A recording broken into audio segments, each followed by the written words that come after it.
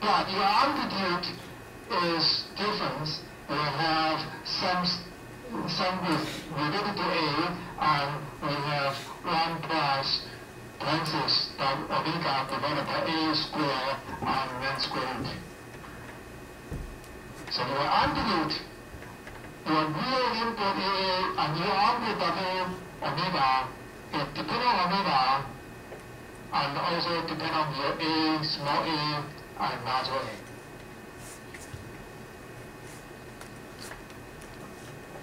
Okay? So, that's your amplitude. These are your phase angles. That's the definitions. We always call this is steady state amplitude. This is steady state phase angles. You have to be aware of the definition of the steady state solutions. Some terms, some terminologies. That's you have to be aware of this. And that phi, this phi, if you look at the formulations, phi, sine phi equal to omega divided by square root of A square plus omega square, and that phi is frequency dependent, and also the amplitude dependent. There's A is that transient A is also minus AT, so that's also A dependent. So phase, your frequency different, your phase will be different. So you have to look at those formulation to understand why we have the amplitude and phase. Those are your input frequencies dependent. Alright. Those are those just some of the solutions from the input for the single degree freedoms. And let us look at this. And not a transient solution. I call transient solutions. So if A equal to 1, the transient solution will decay that way. If A equal to 2, if this is mass, and the transient will decay quickly. So the transient solution will depend on your system A. They don't depend on any input. This is nothing to do with input. Transient solution is nothing to do with input. Alright? So in real system the same thing. Earthquake may not come, but because in this building, if you have initial condition for the building, then the building still will be shaking. Doesn't matter you have input or not. Assume A larger than 0. Okay, now this is showing you the phase delay. The blue line is the original harmonic excitations. The green line is your steady state solution. You can see that when input come in, your system won't feel as quick as the input come in. So your harmonic your steady state solution will have the phase phi different. But however, now be careful that I did not add the amplitude in. I just showed you the cosine omega t and cosine omega t minus 3. I didn't have an amplitude in before the cosine omega t. The amplitude won't be the same thing too. But here just show you the phase. I just want you to understand the phase.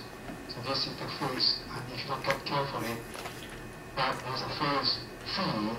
That means you look at from the blue line and green line, those are the peak, and that's the phase angle. And that's frequency dependent. Okay. And there's a phase angle divided by omega there, right? That's just gives you some idea about the importance of phase angle. Alright, let's look at example here. If I have A equal to 4.5766, omega equal to 10 radian per second. In small a, that's the 4.5766. My input is 8.248 cosine 10t. That's why, because my omega frequencies is 10 radian per second, that's my input. And you'll be able to see that my transient is this.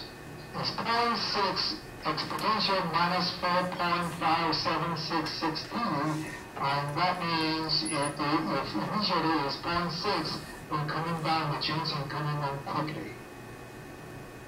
Now in steady state, working on the wall side of my right-hand figures here, and you can see there's a 0.75 cosine omega 10t minus 2, that's my phase angle is minus 2 radian. So, that's my steady state plus my transient will be my total response. So, the only differences is, if you look at carefully, is the beginning.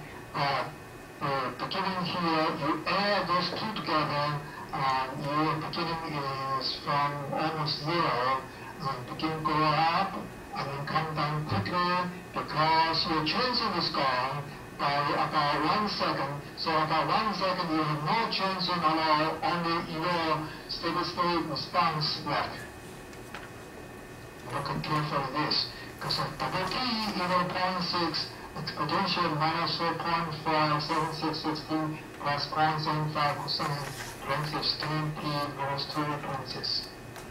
So that is the solution for that's the response functions. It has two parts. One is transient, one is steady state. If I don't have a transient, means I don't have this 0.6 term. If I don't have initial condition, I don't have this 0.6 exponential minus 4.577663. That means I don't have transient. If I don't have initial condition, then transient solution is gone. Or I have a steady state.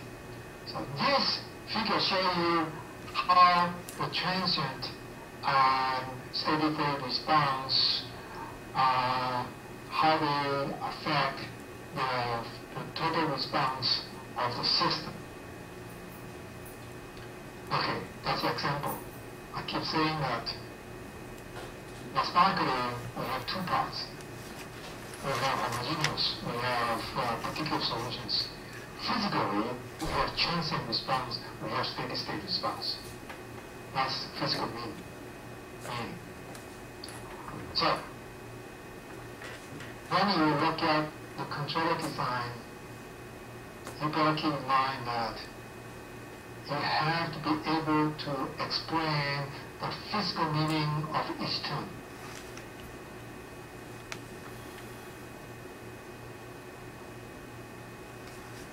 You have to really explain to your boss or your advisor, so what is the physical meaning of each term. It's easier. Because mathematics is just a tool to solve the problem. Physics is the one to solve the problem. In mathematics, you can have all kinds of different ways to solve it. And I'm going to show you another way to solve it. But now, let us look at this. Alright, there's a called frequency response function here.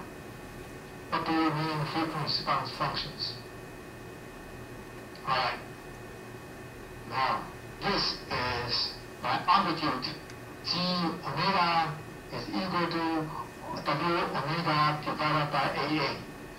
Now again, in this from slides maybe 2 or 3 slides earlier, I don't use any complex number. There's no complex number involved here. Again, complex number just your proof. And you don't have to use that if you don't need it.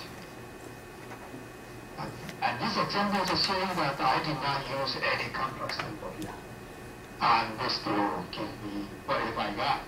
So, G omega defined to be your W omega divided by AA. AA is your amplitude of the input functions.